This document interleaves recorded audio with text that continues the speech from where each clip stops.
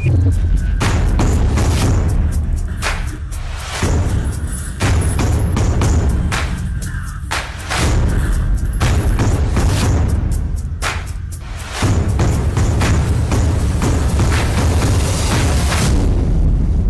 today, Crystal Dynamics, they added a huge update, and with that update, they added the new features to Marvel Avengers. I'll be covering that in today's video. The new features with update version 2.3. So make sure you hit that like, subscribe, comment, and share. I will see you guys in a video. So they reworked the word table, and the goal from this patch was make the onboarding process easier for new players. It's a beginner and new friendly. Also, it marks the return of Nick Fury and a new mission that came with this update.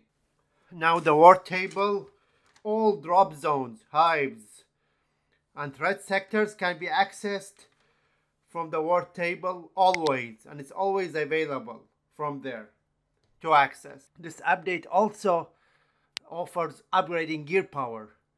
You can upgrade it once you reach power level 100 as well, but also you need modules for that upgrade as well. Now the shield faction will provide vault mission instead of villain sector that it used to provide in the previous update. I hope I covered most of the features that came with this huge update. I didn't cover everything because there's so many details with this huge update that Crystal Dynamics implemented today earlier.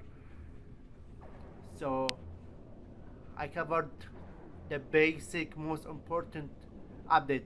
There's some like artwork, text fixes, localization that came with this huge update.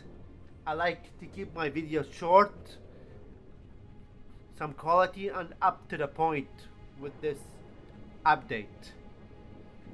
Okay guys, thanks for watching. I will see you guys on the next one. Peace out.